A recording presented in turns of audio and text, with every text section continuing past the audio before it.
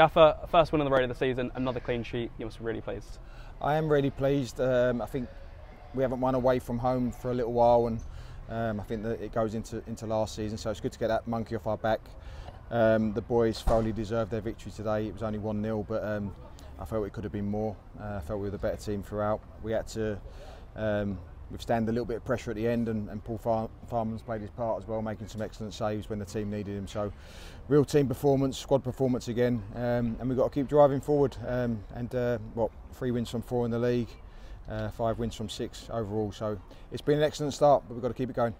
And obviously, so far this season, only conceded in 2 games overall. You must be pleased with just how tight the boys have been at the back.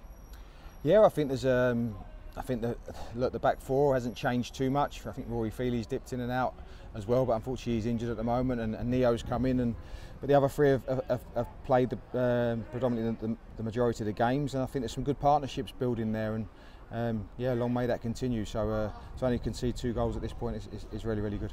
Did you expect things all over the park to gel this quickly, or do you think it would take a bit longer to kind of click? I felt I could change certain things pretty quickly, and thankfully that has gone okay. I think we do look different from probably the team from last year, and again, I'll say it again, that's nothing against anything that's gone on last year.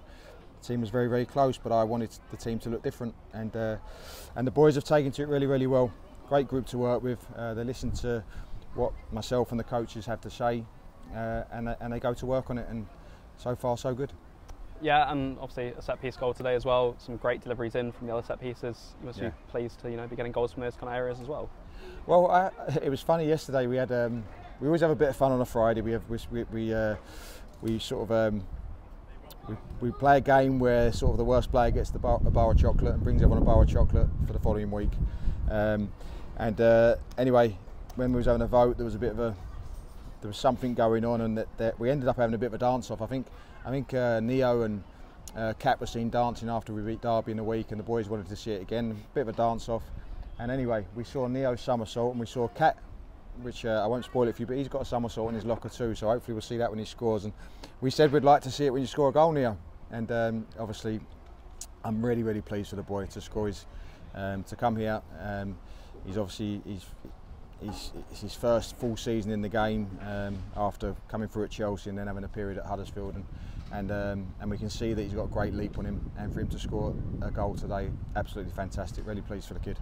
Yeah, I mean, it's been great to see just how well he's been getting stuck in men's football. He hasn't seemed fazed by it at all.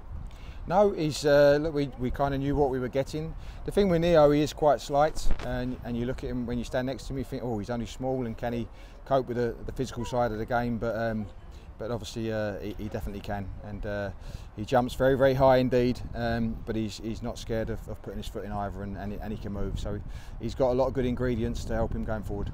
And speaking of players on loan, a bit of deadline day business yesterday. How pleased are you to get Chris Popov in the club? Really delighted, because obviously Chris has come from one of my old clubs, and Ian really felt he was someone that could help us. I got to watch him as well, and I felt the same. There's no doubt about it. He'll come in and do a good job for us. Unfortunately, we had a bit of an injury with Nubes. He's hurt his knee in training on Friday, so we don't know when he'll be back. He'll probably get assessed in the next couple of days, and obviously we're missing Connor Mahoney as well at the moment. So it only leaves us probably with 2 or 3 wide players. So it was an important signing for us. One of those wide players, Katia, going down today. How do you think he is right now? I think he'll be okay. I think he'll be a bit of tiredness. I don't think he's pulled a muscle or anything like that. I think it was just the 3rd game in a week where he's only had his first start. I think it was last Saturday in a league game. I might be wrong there. I think it is. And then he went again in the cup, and obviously to go again today, it's just been a big week for him. He's been playing under 21 football, and then to all of a sudden go and play men's football, the pace is different, and so he'll just take some adapting to that. And obviously Emil's gone off at the end then as well. What do you know about that? Again, look, I've only just come out of the dressing room 5 minutes ago. It's a happy dressing room. The music's on in there. The boys are all delighted.